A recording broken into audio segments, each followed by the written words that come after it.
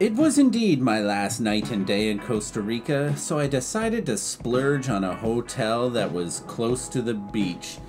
And with that came the riffraff from the beach. Look at this silly Billy.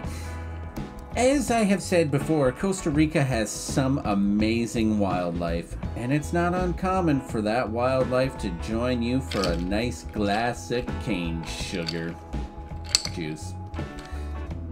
So as I sat there sipping away on my ginless juice with my mind on my money and my money on my mind, I was joined by this little lizard fella here. And was he a potential leader of the free world?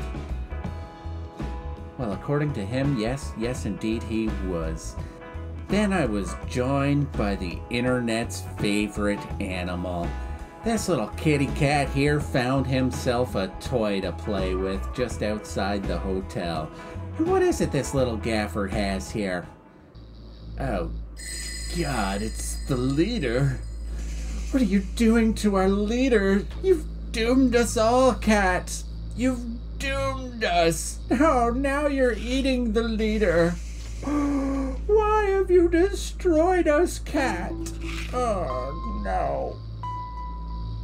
But as I sat there, watching this cat eat our lizard leader, I realized, if this lizard people theory was true, it would be okay, because cats will be there to save us and destroy the lizard people.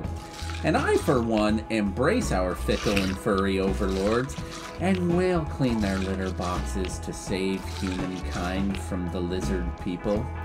So thank you, furry overlord. Meow, meow, meow, meow, meow.